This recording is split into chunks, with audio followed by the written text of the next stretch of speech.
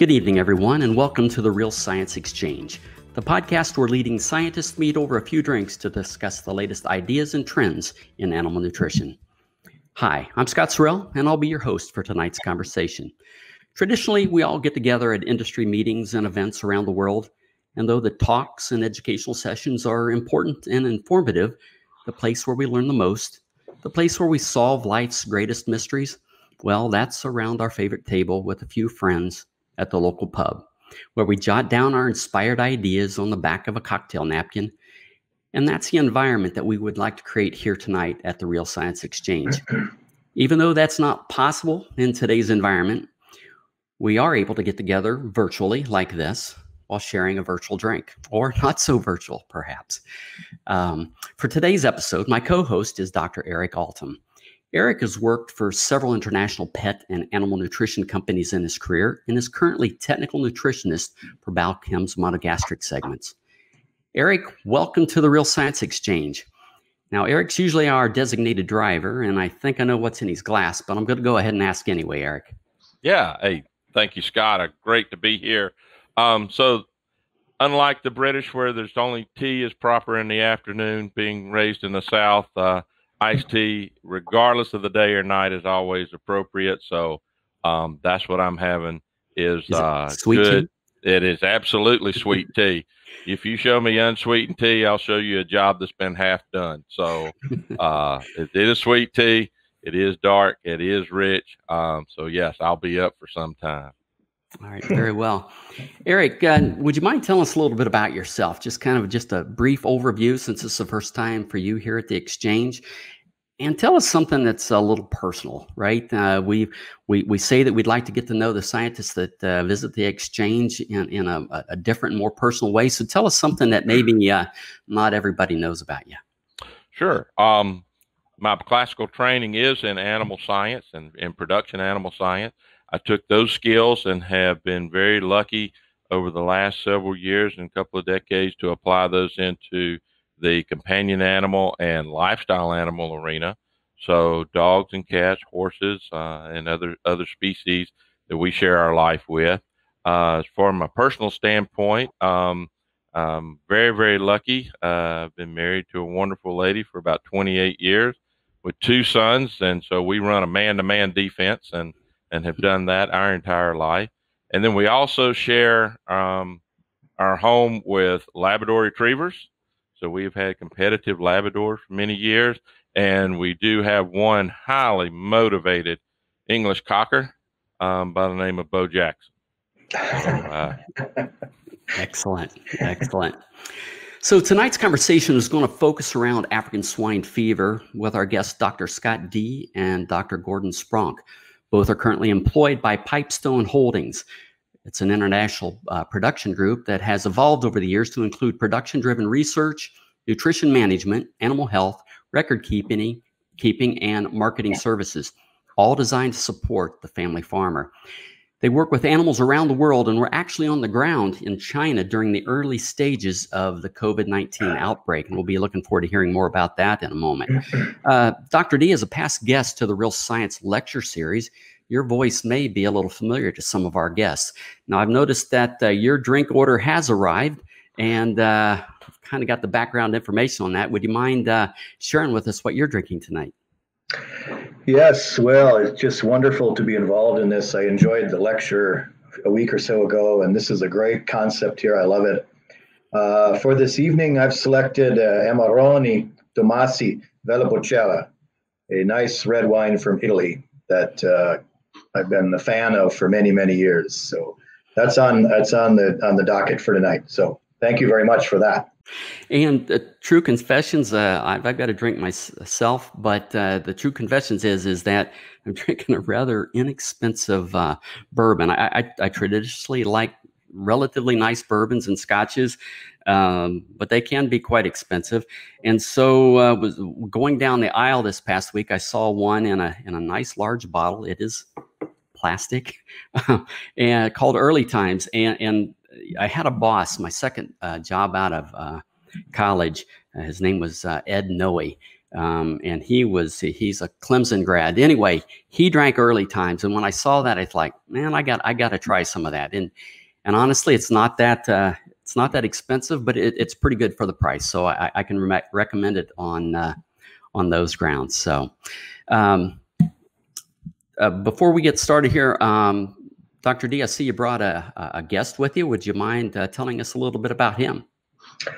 Yes, I'm honored to introduce one of my best friends in the world. He's actually almost a big brother to me, and that's Dr. Gordon Spronk. He and I have known each other for decades. He's a chairman of the board of Pipestone Holdings.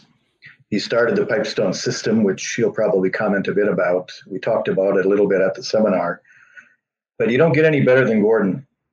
He's highly intelligent, highly loyal, wonderful friend, very astute, great on the farm, great educator, loves to teach farm personnel, students, even veterinarians, and the government. He teaches the government a few things too. So he's got tremendous skills. He's won many awards, and it's just a real honor for me to introduce him. And I thought he'd be a perfect mix for me today. So I think the audience will see that we think a lot alike, but we complement each other quite a bit. So I could talk for almost an hour about Gordon, but I know we got to move on. So there's a little bit about my friend Gordon Spronk. I got to tell you too, Dr. D, that I've only known you for a month or so. I failed to mention it earlier, but you've got to be one of the nicest guys I've ever virtually met anyway. And so looking forward to someday meeting you in person. Thank you. Yeah, you're quite welcome. Dr. Spronk, before we move into our discussions on African swine fever, we heard that you were basically at ground zero for the coronavirus. What was it like during those early days before it was a global pandemic? Yeah, well, thank you, Scott, and thank you, Eric. And, when I get introduced like that, I think your life flashes before your eyes, right? So thank you for the kind words, Dr. D. Scott, not only is a mentor in life and in science, but he's the guy that turned me on to Amarone. And so he's responsible for that. Thank you. And Prego. Very nice to be joining the group tonight. So, if I could, it's not only COVID, but it's ASF. And the two discussions intermingle, because in regards to ASF, that was announced in China in August of 2018. We saw it on our farms. If you ask a personal question, well, I'm one of the few people that's actually seen ASF in China in a large commercial operation, other than a Chinese national. Right. So in addition, in regards to COVID, our team has been to China over 500 times. I think I've personally traveled to China over 100 times. I was last there in January. So if you get the timelines right, announced in August of 18 doesn't really, that's ASF. See, this is how I confuse it, right? COVID's really, I think they tracked it in, Scott, help me out, late 2019. Mm-hmm. Yep. They think it was reported or discovered maybe December in Wuhan, and so in late 19 I was close to Wuhan, but not quite in Wuhan. But I was in Shanghai and other areas in early 2020, and haven't been back. Basically, I was in China in January. I was in India in February, and I was in Paris in March. Each time the virus was sort of following you, that they would ask you as you entered, you're crossing the international border. Well, when's the last time you were in China? Well, or some other country? Well, I was always 10 days just inside the limit, and so I was able to travel. But that suddenly come to a screeching halt. So I personally, I think I was exposed in December and January. I think I had, as you go back now, the flu-like symptoms of some upper respiratory issue. Our farms, it's very interesting on our farms. Not one positive on a farm yet in China. We have over 300 staff. Not one packing plant is closed in China, and we've had many packing plant closures in the United States. We're not aware of, I just talked to our staff today. I was online with them, and China just finished testing. They had one, I forget the name, you can Google it, I forget the name of the city, but they just tested 12 million people, a city of 12 million people over a 5-day period and found 2 positives. Now, only in China would you be able to do that. 2 positives? Yeah, out of 12 million. Jeez. Holy cow. Yeah. And what's interesting, what I really find interesting now is on China farms, and this is what's germane to or what's in focus for our discussion today, is that we've changed the number of biosecurity issues. So the difference between China production and North American production, in China, every site has a dorm, every site has 2 walls. So we've added biosecurity. We've moved our kitchen. Every site has a kitchen, so we moved the kitchen off site.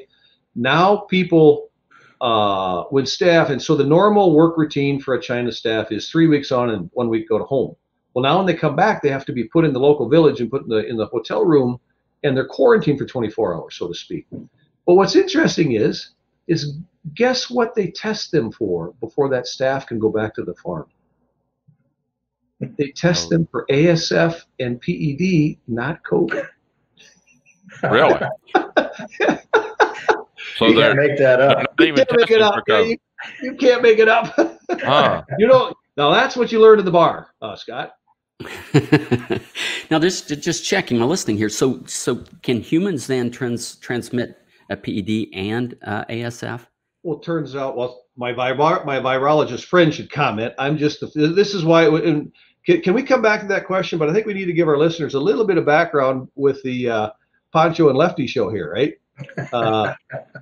There's actually a Harvard study out that says the transmission of information and knowledge goes much quicker with physical proximity, which is a little bit of the problem right now with COVID, that we're all remote, right? But we have technologies. But so, I mean, they actually did a study, you can look it up, where the closer two experts in a field are to each other, just geographically, or, just distance-wise, office-wise, the quicker the transmission of information. Well, Dr. D and I can vouch for that, because one day we happen to I share an office. Scott introduced me as chairman of the board. Well, I share an office with Scott because that's just the way we do it in Pipestone. We are tight on office space. And I said, yeah, Scott should move in with me. So we literally are 5 feet apart. Mm-hmm. Well, one day during the PED crisis, I come back and say, Scott, you should really go back to Randy's feed mill, because do you realize, and this is when PED was introduced, do you realize we've got products from Asia? Most common sense people would say, gosh, it's 6 months, or from the time of the board on date to the time it's actually in the feed is a long time. I said, Scott, you should check that out, because I think it's a lot shorter than, I think we've got a risk here. I think you better. And so their launches, Dr. D's, see, this is the beauty of a field practitioner making an observation and saying, this virus is moving around different than most viruses. Right. And Scott actually applying to science. So maybe, Scott, you can comment. I've gone on way too long. No, it's perfect. I remember that day like it was yesterday, and you and I went to your brother's feed mill, and you pointed this bag of choline out to me, and there it was sitting with a born-on date of 2 weeks of the date we were there. So it's already on the farm in 2 weeks. Going into the feed. Going into the feed, yeah. And we're all trying to find out how PED got into the United States, and I guess I just went, bingo, there's got to be a link here. And that's how we started at Pipestone, this transboundary model scientific evaluation that's been published for PED, but also African swine fever, pseudorabies, classical swine fever. This model that simulates movement of products from Asia or Eastern Europe to the US. But I wouldn't have had a clue about that unless if I had not gone to on the farm, put on my boots, go on in the mill. Gordon points it out, and wow, that opened the whole door. It was like a whole new door got opened up before me. And I just saw opportunity for experimentation beyond belief. So that's a great example for that study you quoted, Gordon. I read that study. You gave me that study. And yeah, the closer you are, the more you can exchange. So that's a great story. I love that story. Talking a little bit about the research that you did embark on after that, right? Yeah, again, we started thinking about how could we model movement of product, because obviously that's a whole can of worms, but could we do it experimentally? And I started working with some colleagues of mine at South Dakota State University, Dr. Eric Nelson and Dr. Diego DL. And I had this idea about, can we take products we import, spike them with PED, put them in a chamber that would simulate the environmental conditions over land and sea, and do it for a period of time that mimics a true transoceanic journey. And we all sat down, we put that together, and it worked. It showed that PED virus could survive in, I think it was 5 or out of 10 or 14 ingredients that we studied, one of them being soy. And that was the first published proof of concept that this virus could potentially live across the ocean, which was like a black box. No one ever had any idea whether that was true or not. So then that just led to me working with Megan Niederwerder with the actual African Swine Fever virus at Kansas State, using the model again. So the model that started out with Gordon's observation is the Brothers Feed Mill has brought a whole bunch of cool information into the discussion today, some actual scientific data that says, this could happen. So that's kind of, it's a great story. What most people don't realize is the ability of field observation combined with science and the power of that. In other words, our operations in the US watching PED move around, our operations in Asia watching PED move around, then our observations in Asia watching ASF move around. There's power in the observation then connected with the science. So it's not just Scott having some science that he answered a call for a research paper. No. He's backing up field observations. I think that's right. Yeah. If that's valuable to your listeners, they should know that. Yeah. Yeah. Here's what I'm seeing. Tell me why. Tell me why these viruses are moving around and we can't figure it out. What I'm seeing is real. Exactly. Now we got to figure out why it's real. We know viruses moving from farm to farm with PED in North America back in, Scott, 2016? Mm-hmm. 2013, 2014. 13. So then that PED, and there's a lot of history there of field observations where Scott went immediately out and isolated virus. So that there's foundational building blocks here that are very key for the astute listener to understand that you've got field observation backed up with data. Yeah. But I think one of the important things to remember is I was a practitioner myself. I was a practitioner for 12 years. Mm-hmm. And when I went to the university, I continued to go to farms. I would often go to Pipestone, so I would stay connected. And so I had that understanding of the importance of field observations and kind of raising what question do we want to answer from those field observations. And so I'm kind of a hybrid of a practitioner plus a scientist, which has been very helpful for me to kind of talk the languages and talk with somebody like Gordon and kind of see where he's coming from, and then try to design a study that'll answer his question. Yeah. And that's so important. The field observation, I could be wrong, right? I could be making an observation and leaping to the wrong conclusion. Scott is very disciplined, and his skill really is figure out what's the right question, what's the right hypothesis. Without the right question, my observations really don't mean a whole lot. Mm-hmm. And then take that question and then prove or disprove the hypothesis. That's the hard science. So Scott brings such good discipline from his training of hard science and applying it to the field application. Gosh, that's been invaluable to our farms, whether it's been on PRRS, whether it's PED, now in African Swine Fever. The value proposition is very, very easy to calculate on the ability. If you can keep disease out of your farms, in North America, it was historically PRRS. There's a long history of filtration on how that happened. Now in Asia, it's keep ASF out of your farms, because even though today, I was on a call with our staff, weaned pigs today are still 100, and I think there's 800 RMBs, so do the math. It's $110, something, maybe $115 per weaned pig. your profitability per weaned pig, a 6 kg pig, is maybe $60 to $70. That was as high as $200. Yeah, There literally is a gold rush in China, has been for the last 12 to 18 months. Well, that gold rush is even more valuable if you've struck the mother lode of keeping ASF out of your farms. And so Scott's done a nice job of documenting how you do that. In addition to the feed, the whole portfolio of biosecurity on a sow farm. That's worth real money. Yeah, and the feed, we didn't have a plan for feed, Gordon, because we didn't know that it ever was a risk factor. When PED came to North America, we were told viruses are not transmitted in feed. You have to start there. Everybody said, common knowledge was, no viruses are ever been documented transmitted in feed. Now look at the data that Dr. Dee has. Yeah, there's a stack of publications now between Pipestone, Kansas State, South Dakota State, Iowa State, UM. Right. It's just a growing body of evidence, as they used to say, I guess, for Richard Nixon's perspective on things. The growing. Well, people accuse Pipestone of, why do you keep pounding on this feed issue? Well, it's because we see the field observation. So speaking of field observations, you've not seen ASF here, and you've not observed it here in the States, but you have in China.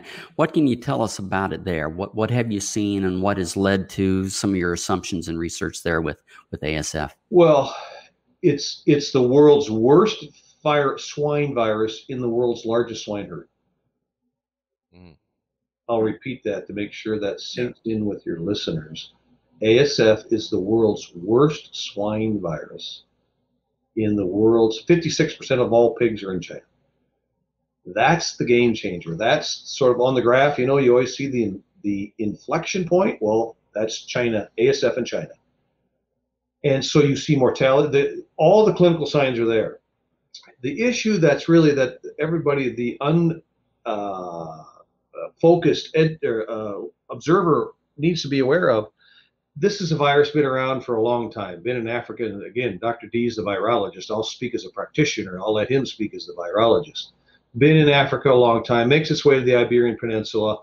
Actually, Spain eliminates this virus in the 60s and 70s. Then it makes its way into up into Poland and Russia, then makes its way across Russia, now enters from Russia into China, we think. And, if you let it go its normal course, it's 100% mortality. All the pigs die. And there is really no effective vaccine. Now, vaccines are in rampant use in China. None of it's approved, but everybody uses it. That's just the culture, right? And again, I'm not making a judgment right or wrong. I'm just saying that's what's happening in China. And so that's way different than the history of this virus has been. As soon as a population was infected with it, the herd was depopulated. So depopulation was the intervention of choice. Well, that's not occurring in China right now. They're using what I would call a live with it approach. And the live with it approach is, if I get into my sow herd, they would apply what we would refer to as a fairly sophisticated test and removal program. They'd find the positive sow, they would remove that sow and then test around that sow.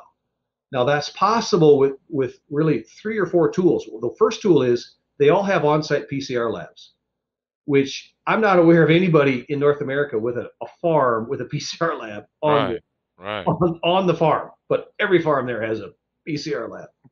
Second, they're very much like COVID, right? We just talked about testing a city of 12 million. Well, they're very good about controlling the whole entrance into the site. They've got double walls now. We've got inside trucks, outside trucks. I know some farms with 400 cameras on just to control personnel movement. So it's a fascinating virus when you see it in this culture. I guess the one thing that just kind of seems significant to me is that because it is so deadly, it's surprising to me that the virus can continue to find substrate, right? New animals to populate or to infect, and just kind of curious It must. Does it live in animals? Are there the typhoid Marys of the swine industry? How's it keep going? I'll let Dr. D comment. Well, it's a big DNA virus, so it's this huge. Think of it as a big protein sphere, like an army tank almost, made out of iron and steel. Mm-hmm. So it's one of the largest viruses we deal with. It's almost as big as pox virus. It's much bigger than PRRS, much bigger than PD, influenza, and it's built out of protein with very little lipid. So it means it can survive. It survives everywhere, outside of the pig, in the meat, for years if it's frozen. It's so stable in the environment, it's hard to clean it up. That's been one of the nice things I think that Gordon and his team have developed in China, is how to clean up facilities that it actually works to get the environmental risk out of the farm, so you can restock it after you've been forced to eliminate. But it's just like a big iron tank. Just think of it that way. It's bullets bouncing off of it as it rolls down the landscape, causing trouble. One of the questions I had is, you're thinking about cleaning up the farms, but then I deal a lot with ingredients and feed mills and manufacturing feeds, and if you heat it up enough, then you kill everything in there. There's bacteria, viruses, whatever, and that's the belief. And we know that's not exactly what's going on now. So how do we go about, what are some of the techniques if this gets into a feed mill? You know as well as I do, all the nooks, the crannies, the crevices, all of the grain material, the protein material that's there.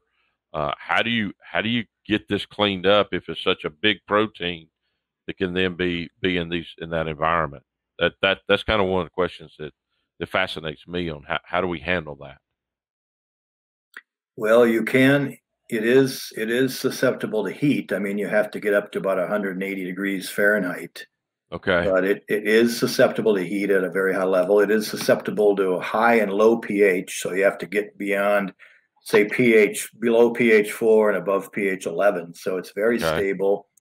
The good news is in feed mills, Dr. Niederwerder, Megan Niederwerder, our colleague at KSU, has just published a paper that showed the ability of certain additives to the diet that have antiviral properties against ASF.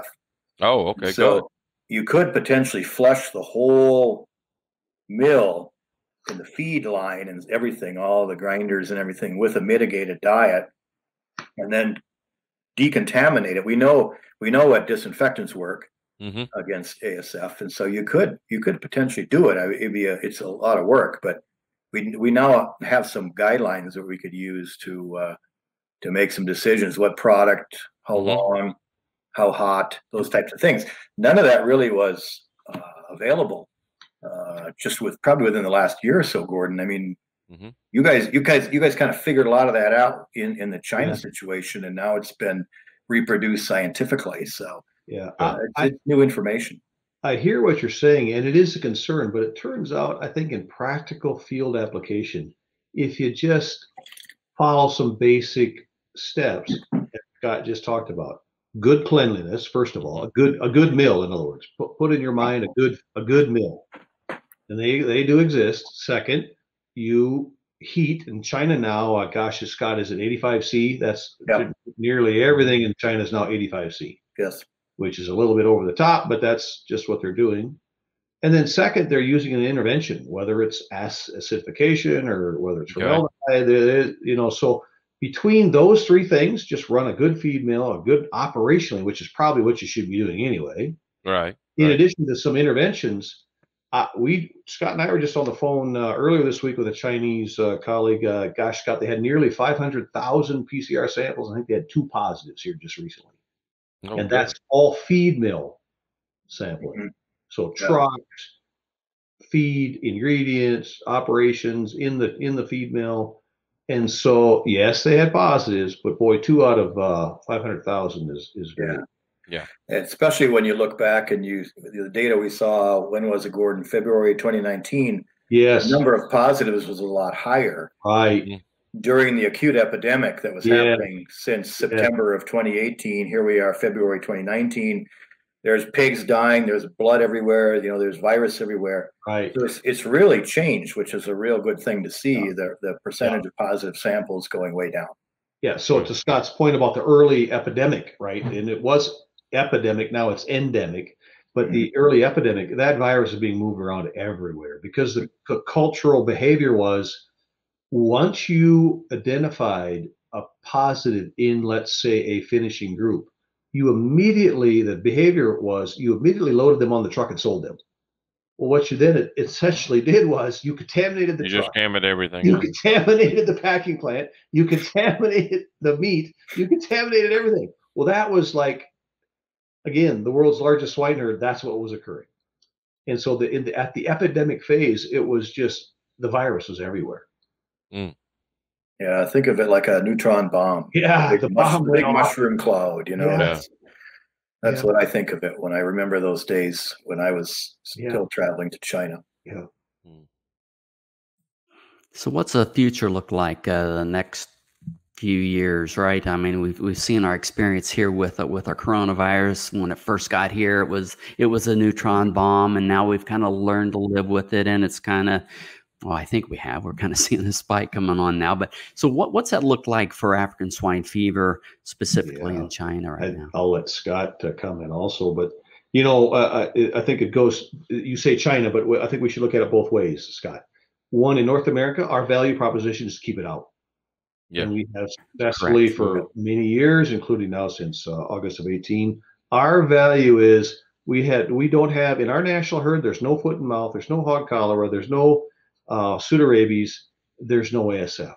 That's the value to American agriculture. In China, what you have to remember, again, culturally, I'm not in any way saying good or bad, yes or no, I'm just saying this is the observation. They have all those viruses. And their intervention of choice is to vaccinate, not eliminate. And so they vaccinate for pseudorabies. They vaccinate for hog cholera. They vaccinate for foot and mouth. They vaccinate for African swine fever now. And that's just the way it's going to be. Right or wrong, that's their cultural answer.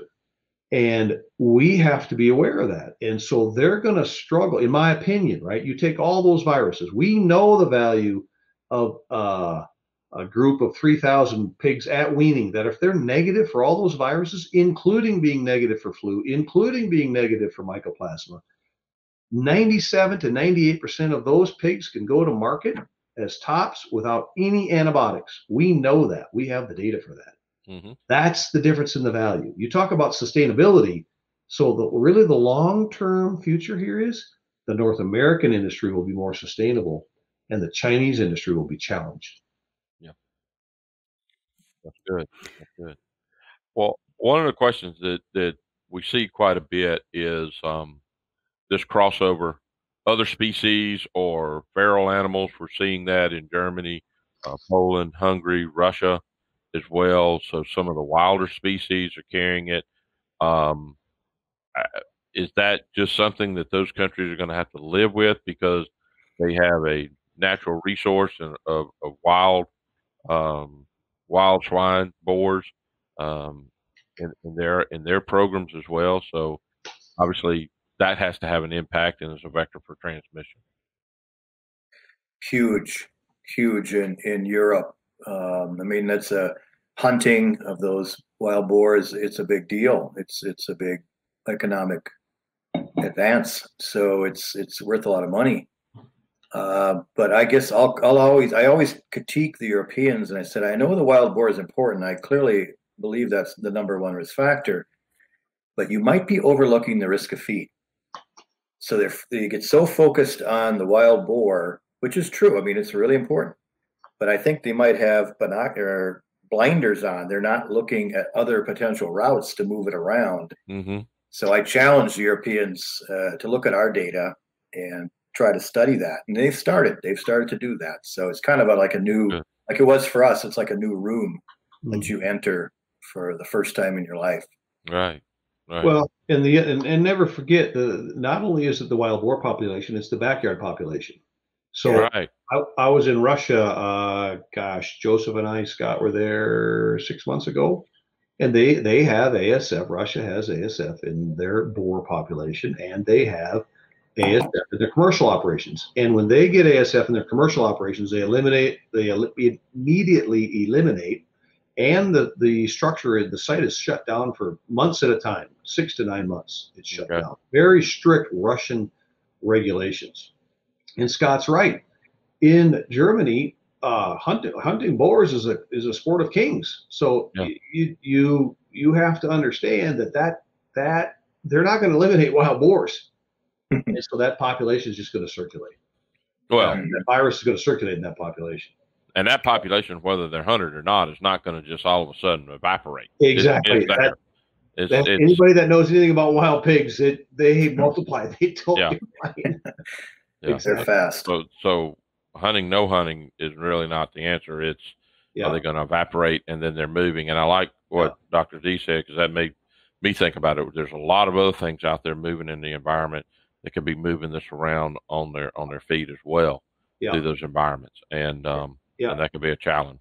Well, I think what's also important for the audience to understand is the difference between the regulatory impact of certain viruses. So case in point, PED. When PED enters the North American swine herd, there was no regulatory impact, none. We could move our pigs, we could move our animals, we could go to market, we could move our meat. Well, if African swine fever enters the North American herd, that's a way different situation. Now, one could argue that the impact is so economically devastating that we should just change the status of ASF. Now, again, we're having wine, so we could have these discussions over a friendly beverage. And so, additionally, make sure that you understand that today Poland has African swine fever in their wild population, and they still export meat, including to the United States. And Germany will be lobbying for the same impact. Germany will use, under the OIE, they'll use what they call regionalization, and within regionalization, they'll use zoning. So if there's positive areas, well, then anything within that zone can not move, or not, those pigs can't go to slaughter, nor then can they be exported. Right. Well, so if you look at the big picture of things, isn't it ironic that Germany now has been banned from shipping pork to China because of ASF, and China is infected with ASF? Well, that doesn't pass the common sense test, does it? No, that doesn't. No. So you need three things. You need common sense, you need discernment, and you need some sense of wisdom, right? Well, that one doesn't even pass the common sense test. Yeah. So, Dr. Spronk, before you were talking about that, so it's not here in North America. I've been talking way too much about this way, Scott, so I'll shut up. No, it's great. Keep her going. So it's not in the U.S. If it gets here, how does it get here? What's the route? Well, you're strictly speculating. Yeah, of course. That's the fun part. Yeah, this is pure speculation. So, like PED, we speculate it came in from a Asian feed source of something. It could have been something that that was imported for dog food, somehow ended up in the swine. Could have been. You don't know. You're never going to find a smoking gun, but you can make some pretty good guesses, right? You can make some pretty good guesses. African swine fever, if it was going to enter, somebody would import infected meat. They'd either do it legally or illegally. That's when you saw how many million pounds in New York, they caught it in the harbor there, that, everything was labeled one thing, but it was really another thing. That, so it'd be a massive illegal import would be route number one.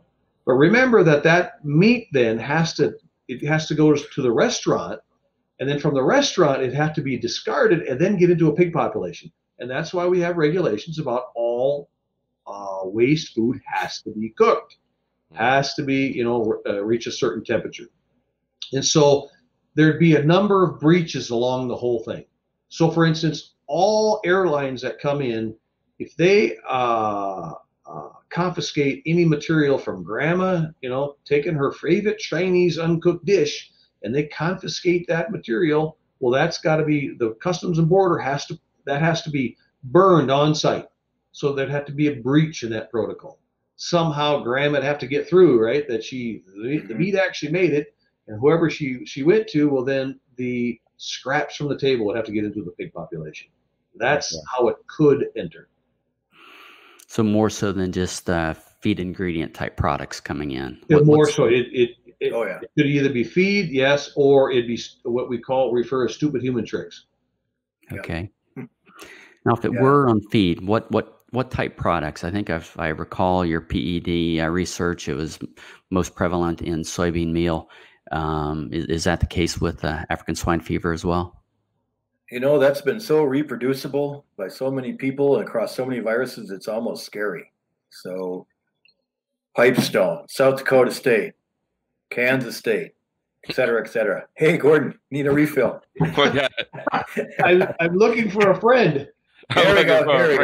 Can I phone a friend? a virtual pour. How about a virtual pour?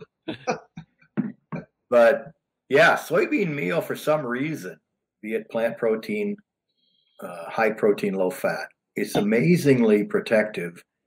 I mean, you look at the list that's been published, PED survives, African swine fever survives, pseudorabies, foot and mouth disease, that hasn't been published, but there's a project going on right now at Plum Island that's showing the same thing, hog cholera, Seneca virus, which is a cousin to foot and mouth, and many other viruses. Soy is something weird about soy. And that's it. The challenge with soy is it's a bulk ingredient of huge proportions. And it's easy to take some bags of choline or vitamins here and there and put them through a responsible imports protocol and reduce the risk because the processing is so good. Soy is a whole different can of worms because you think about it, you got all this bulk and you got a little hot spot, a virus somewhere in that bulk. And how in the world you'll never find it. 2, you'll never inactivate it because to get your inactivation throughout that big bulk would be really challenging, however you're going to mitigate that. So if I had to pick one thing that we should stop bringing into the United States, it would be soy-based materials from ASF positive countries. Yeah, I mean, it's so reproducible. It's amazing how easy it is to show these viruses I've just talked about surviving in soy. It's weird. And nobody seems to know why. But it's there. So if I had one wish, I would say no more soy-based products from ASF positive countries to the US. I'd sleep better at night. Yeah. Are we currently bringing in a lot of soybean meal from positive countries? Oh, yeah. We are. It's a small amount compared to what we export, of course, but I think in 2018 we brought in 104,000 metric tons from ASF positive countries. I think in 2019 it went down quite a bit because of all the pressure the industry put on and the volume went down. But we're still bringing it in. It's coming under the guise of organic. Yeah, that's what I want. Organic, right? Quote unquote. Which is a real laugh, I think, when you think of organic coming from China. And so it's coming in that way. It's going into human food. It's going into animal food. It's very hard to track after it comes into the country. To me, the U.S. soy, we've talked about this, U.S. Soy Board ought to just start making their own organic meal and just take care of our country's needs locally and domestically rather than bring in this stuff from a positive country with all the data that says if it ever got contaminated, and Gordon's right, there's steps that have to happen. This isn't just a simple deal. But if it ever happened, if the stars ever all aligned, like I think they did with PED, it would live very nicely in that medium and potentially get on a farm. And then just, all hell would break loose then. Yeah, that could be just devastating the whole families and everything with their entire farms and things like that. That's what scares me is that when it gets there, the steps you'd have to take to contain it and then try to eradicate it. And the individuals involved, it'd be devastating. Well, I know at the lecture I gave, I quoted some figures from some economists. $16.5 billion would be lost the first year. Yeah, that's just year one. So 30% of our pork exports would turn into zero, depressing prices on beef and poultry. It would probably stop a lot of our grain exports, and it would stop our tourism. You read the literature on when foreign animal diseases come into a new country, like England with foot and mouth, or Holland with classical swine fever. Nobody wants to go there. So their tourism industry actually gets depressed. And so those dollars are reduced. And as far as I found, the only thing that goes up is the suicide rate. That's the only metric I found that actually goes up during an FAD outbreak in a country is the loss of human life just because of all the depression that happens secondary to this. So it's so scary. To me, it's just like a no-brainer. We should stop doing this. We can't afford to take our agricultural sector and keep rolling the dice just for 100-some thousand metric tons. That's a drop in the bucket. First of all, I'm an avid podcast listener, and so I listen to several podcasts about coronavirus, and it sounds like that Asia, specifically China, tends to be the hot spot where there's emerging viruses, whether that's because there's a lot of interface between wild game and humans, and it's starting to spill over into the human population, or deforestation. I'm not really sure. I think it's a little bit of everything. So the question was going to be: Are there some other emerging viruses that kind of keeping you guys awake at night, that you see kind of coming, and that maybe have you worried? The one that comes to mind, this is a great story. It's PRRS virus, which we know a lot about now, but PRRS virus showed up in North America and Europe in probably 1987 or 88. And two very different viruses. They were related, but they were about 30 to 40% different. And what was interesting was back in 1981, in 1990, 1991, they went back to serum banks that were at the University of Montreal, I think, and Iowa State. And they looked at serum from pigs all the way back to 1981. And there were antibodies to PRRS virus back in the early 80s, but there was no evidence of the disease until almost 10 years later. And so a lot of these viruses are smoldering in the background. They didn't necessarily jump from a bat to a hedgehog or whatever the story is on COVID. They've just been in the pig population for a long time, and they mutate. And finally, the one mutation that takes hold shows up, and boom, here all of a sudden we have these major diseases. So it's not just the ones that people are talking about. It's ones we haven't even thought about. Because we never thought about PRRS until the late 80s. There's stuff going on behind the scenes. We don't have a clue. And it's hard to look that closely at it and try to predict it. So it's kind of a bad answer to your question, but it just shows you how difficult some of these viruses are to deal with. Well, I guess the reality is there is no answer, right? I mean, it just seems like we just need to get the infrastructure in place, the science in place, that we're prepared for when the next one does come along, and we can mobilize quickly, whether that's prevention or developing the next vaccine. It goes back to those field observations. You have to have people like Gordon in the field every day picking up on this stuff way before it becomes, widespread knowledge. That's where the real value of the practitioner, the astute practitioner, who's seen enough that he or she knows that this is a different situation right here. And they start asking the questions and taking the samples. So again, a tribute to the field. Gentlemen, are there any key issues that we haven't addressed yet related to African swine fever? The only thing I'd say is I would continue to encourage everyone to be a student of the game. Understand that that's a pretty big change that occurred in August of 18, when, again, as we've said before, not to repeat ourselves, but the world's worst swine virus entered the world's largest swine herd. That's a game changer. And Scott, I would, our next generation of animal scientists, veterinarians, virologists that are coming up, I would request they take a page out of these gentlemen's playbook and try to marry observations and scientific methodology. I agree. That's an incredibly powerful tool. Get out of the laboratory, get on the farms, get into those types of situations, and see what's going on in a day-to-day Exactly. And I think that's how you really get into some strong problem solving. Those are wise words, Eric. And I think what the scientists have to do is you have to respect the field. Without a doubt.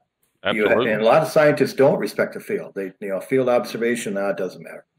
You have to respect the field, and it's hard. It's uncomfortable sometimes to get out of the lab and get down on the farm, shower in, go through all that stuff. That's not a simple procedure for a lot of these people because they've never done it before.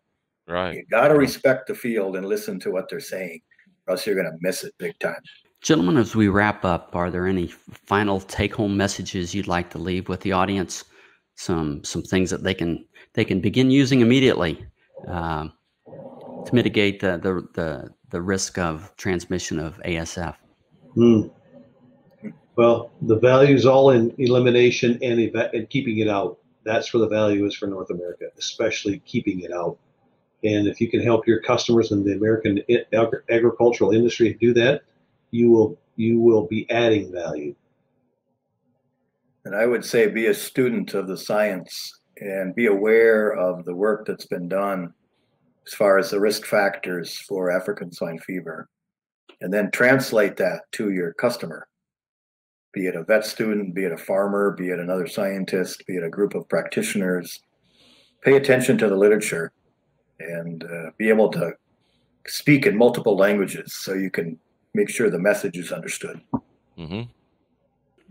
As we wrap it up here, folks, I want to thank Dr. Spronk and Dr. Dee for joining us today. You guys have been great guests, a lot of fun, very enlightening discussion. I sincerely appreciate everybody stopping by to spend some time with us here tonight at the Exchange. If you like what you've heard, please drop us a 5-star on your way out and hit the subscribe button so you'll continue to receive the alerts for future episodes.